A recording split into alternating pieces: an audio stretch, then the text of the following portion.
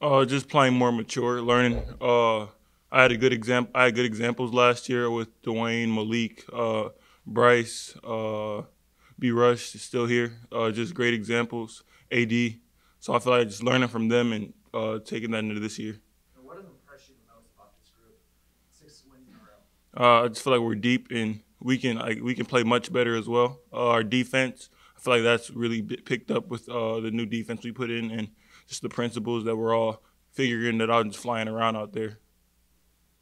Coach has talked about still wanting to see you guys still make some of the right reads and the right passes offensively. I mean, you're still scoring points, but you're still trying to get to where you guys want to be overall.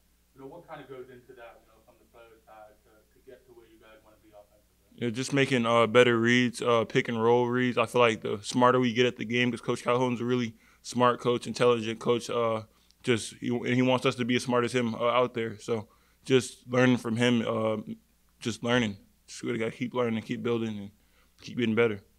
And when you guys have two primary ball handlers out there on the floor, and both Bryson and Brett, how does that help you guys, get to where you want to be, get your spots offensively to get the shots that you guys want? It helps a lot 'cause I feel like when they're both out there at the same time, we can push the ball faster. We got two guys out there that can pass really well, so just I can get out and run the floor, get the rebound, and go, and they'll see me if I'm open. So just great to have them out there. Oakland comes in town Sunday. Just how do you not overlook this really good Navy team tomorrow? Just day by day, game by game, team by team. We take every team the same seriousness, so just game by game.